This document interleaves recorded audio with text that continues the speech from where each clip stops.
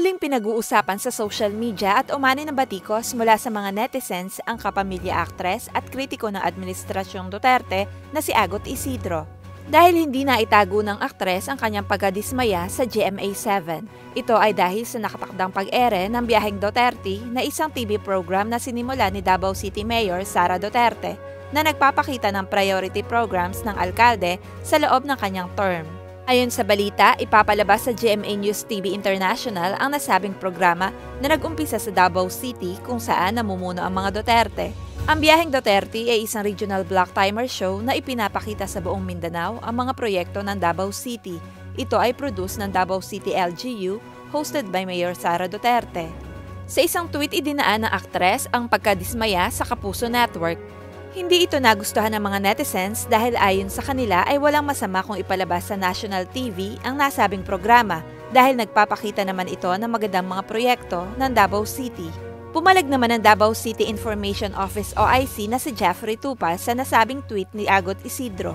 Ipiniliwanag ng opisyal na maraming magandang ipinapalabas ang nasabing programa.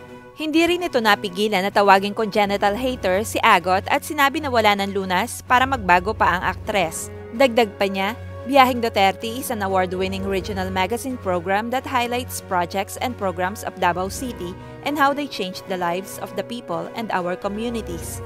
The program, perhaps unlike your TV projects, has been twice given the Anak TV seal and has been cited by the Catholic Mass Media Awards as Best News Magazine Program. Nagkomento at ipinagtanggol din ni Jam Magno, kilalang taga-suporta ng Administrasyong Duterte, ang pagpapalabas ng GMA Network sa nasabing programa ni Mayor Sara laban kay Agot Isidro. Ko talaga dati bago ko pagsalitaan itong si Agot Isidro at bago ko kitang lambingin. Kasi una sa lahat, girl, you're dating a gay man. That's such a straight ally move. As in, nirespeto kita sa mga aspetong ganyan. However, nung nagsabog ng kaingitan sa buong Pilipinas, ikaw lang kasi talaga yung gising. I would have suggested skincare for you, and I'm pretty sure you're not in your 60s yet, but girl, your aura is not only dry like your love life, it's just... It's a reminder of what happens to women when they don't get enough attention at home. Like, clearly, you are deranged in the fact na inaangkin mo yung UP. And number two, you call a TV show that has more awards, more accolades, and more attention than you na disappointing. Actually, Agot, you are a disappointment. Like, you never were a big star. Like, you never were a big thing. You dated supposed big things. But you're just mediocre. Like your career.